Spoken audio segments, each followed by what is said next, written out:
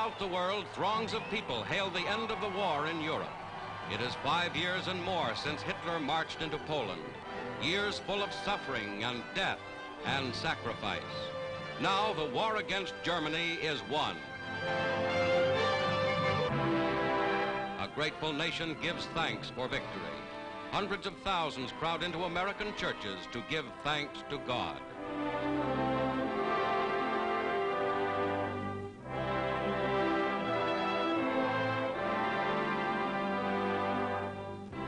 President Truman announced the official surrender.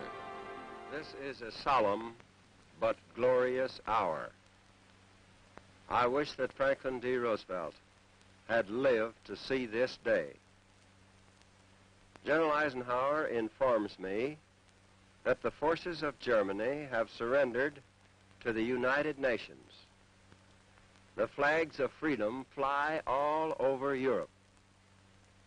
For this victory, we join in offering our thanks to the Providence which has guided and sustained us through the dark days of adversity and into light. Much remains to be done. The victory won in the West must now be won in the East. The whole world must be cleansed of the evil from which half the world has been freed.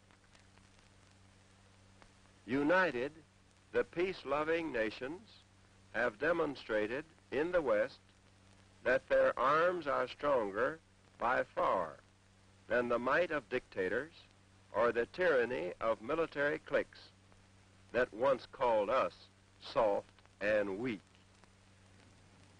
The power of our peoples to defend themselves against all enemies will be proved in the Pacific War as it was proved in Europe. Historic pictures of the last days of the war in Europe show American and Russian troops as they joined at Torgau on the River Elbe, splitting German armies in two. United States General Reinhardt meets Red Army General Rusakov, a meeting that spelled out certain German defeat. At Allied Mediterranean headquarters in Italy, the Germans unconditionally give up all of Italy and southern Austria. In civilian clothes, representatives of the German armies signed the surrender document.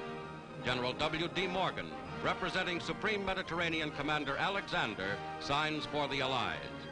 Preceding the final capitulation at Reims, this surrender eliminated 1 million German troops.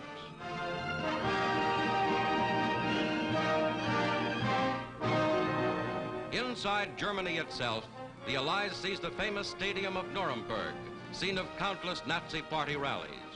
With the capture of this famous southern German city, the American flag flouts out the swastika.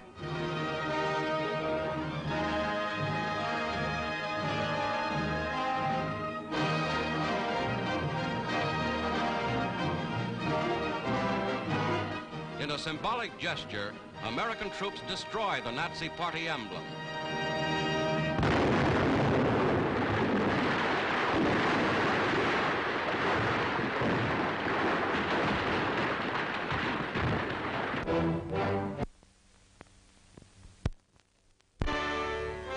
But the Congress Party is only one among the countless political, racial, and religious factions which are responsible for India's continued disunity in today's crisis.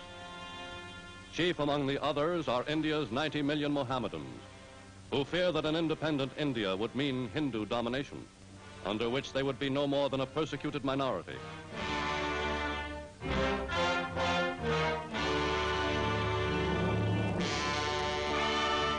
Spokesman for a large group of India's Mohammedans is the leader of the